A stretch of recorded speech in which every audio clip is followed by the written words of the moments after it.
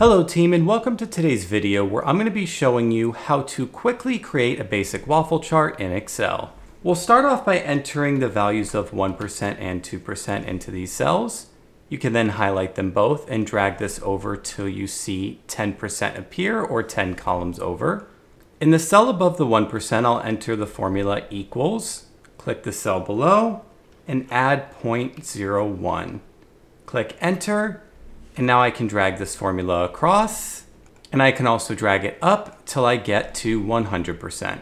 To create the borders for our waffle chart, you can highlight the entire area and click the All Borders option. Now we'll resize the columns and rows to make them equal. I can highlight all the columns, we'll resize them to 20 pixels. I'll then highlight all the rows, and to make them equal, I'll make sure they are also at 20 pixels. To easily hide the percentages in each of these cells, you can highlight the range again, go to the number formatting dialog box located here, select custom, and in the type box, enter 3 semicolons back to back, then click OK. Now we'll go to conditional formatting, select new rule, select the option for format only cells that contain. In the format only cells with section, select the option less than or equal to. And then for the cell we're referencing, we'll click the box that includes our waffle chart entry percentage. Now set your desired format by clicking the format option. On the fill tab, I'll select a dark green fill, click OK,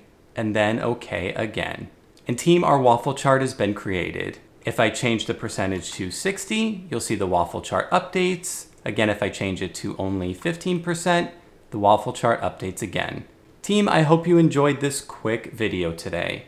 Please like and subscribe to the channel for future tips.